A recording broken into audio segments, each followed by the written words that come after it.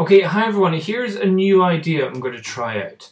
What I'm going to do is I'm going to use two of my photos which I took of the model Pam just the other day, and I'm going to put the raw files onto Dropbox so that you guys can get the actual raw files and edit them.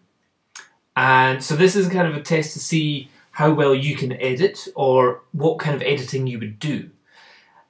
And what I want you to do is you guys edit it, then you post it back to me and I'll go stick it back on the blog. Now, there's a couple of rules about this. One is on the blog, I'll put the link to the URL that you get with Dropbox. Dropbox is a file sharing service thing, which if you have a Dropbox account, then you can get it off the internet. I think you just need to copy the link and you can download it off the Dropbox server thing.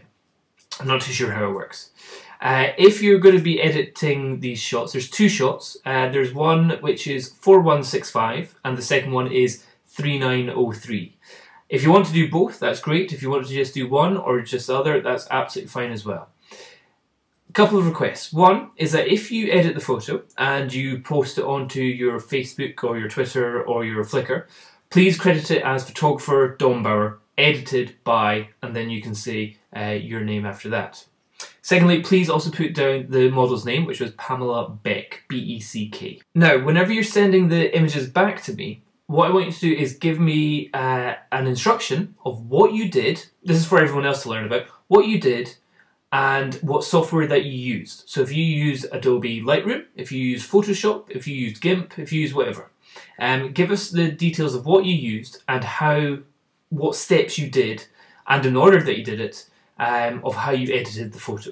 And some of you might just do some simple edits, some might do some crazy edits, some might completely take out the background and put moons and sunshines and all that kind of stuff. That's entirely up to yourself. Once you send it back to me with your little bullet points of what you did, I'll stick that on the blog and we'll let people kind of vote for that or whichever one is best. If you want, and if you can, do a video of your actual editing. Try and keep it quick and speed it up if you have to. But if you do a video, send me the link to your YouTube video and I'll stick that onto the website as well, or onto the blog as well for everyone to see.